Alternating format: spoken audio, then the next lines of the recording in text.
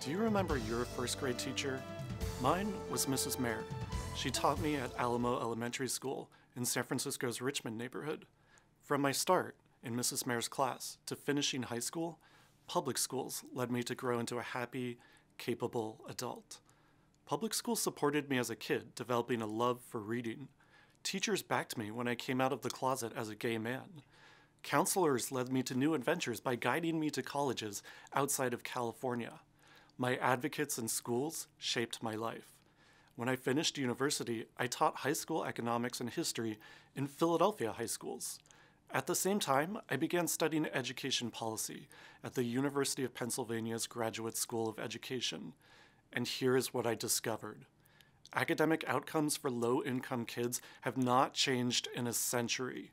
Public schools remain a realm of inequality, unable to make up for the long-term effects of poverty, racism, and other deeply rooted injustices. Decide for yourself. Across our 136 schools, only 50% of students scored proficient on the state's official math test. For English, only 53% scored proficient or above on the state's official test. Half of San Francisco students are not meeting California's own standards for what a student should know by the time they go to college.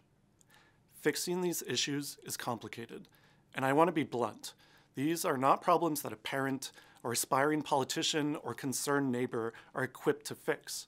I want you to vote for a Board of Education member with a track record in public education solutions. That's me. I have over a decade of experience breaking barriers in public education.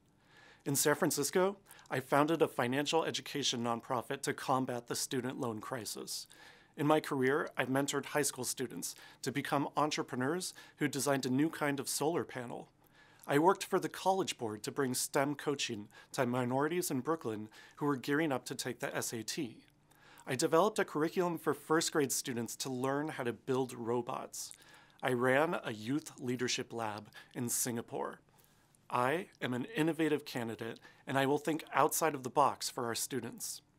I believe that we can change schools by coming together as a community around three core issues. The first is the school lottery. The school assignment process is overly complex, and after 8 years, it's done little to diversify schools.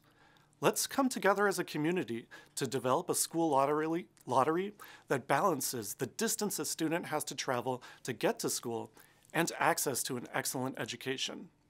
Second, we have to make San Francisco a city that not only retains, but also attracts top teaching talent. Recently, we passed a proposition to raise teacher pay, but the reality is that the raises don't even beat the annual rate of inflation. But we've made some innovative moves, like building affordable housing specifically for teachers. So, let's continue to raise teacher pay so that teachers can actually afford to live in San Francisco, and continue developing innovative benefits that attract teachers to this awesome city. Finally, let's invest in the future by laying the groundwork to transform more public high schools into top performers. Did you know that Lowell ranks as the 11th best high school in California? The problem is that right now, there are more students qualified to attend our top high schools than spots, and this doesn't make any sense. If we're doing it at Lowell, then we can transform more high schools to be top performers. We have to rally as a community to demand San Francisco creates the resources to lead this transformation. I'm proud of the work that I've done for San Francisco students. Help me continue with your vote on November 6th. There are great ideas in San Francisco, and if we work collaboratively for students, we can make change.